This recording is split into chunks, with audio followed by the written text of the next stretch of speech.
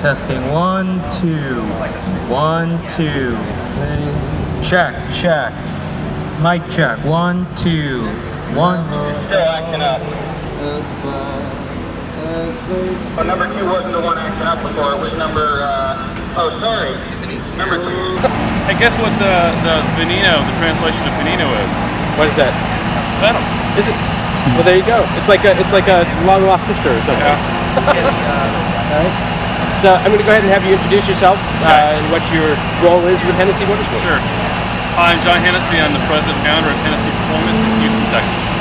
So John, tell me about how you started this business. What got you into the business? I started Hennessey Performance back in 1991. I was racing a car at Pikes Peak in Bonneville, and I learned the first rule in racing is that if you want to make a small fortune, too much noise.